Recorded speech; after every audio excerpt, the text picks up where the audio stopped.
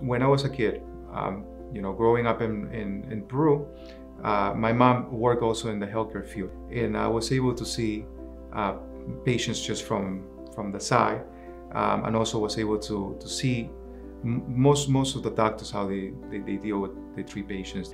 I have a good relationship with them that goes just beyond just a business relationship, in the sense of we want to make sure that they feel that they're being taken care of, and they can trust us at any time. The ability to communicate with my patients in their native in Spanish, native language, it helps a lot. They are able to open themselves more.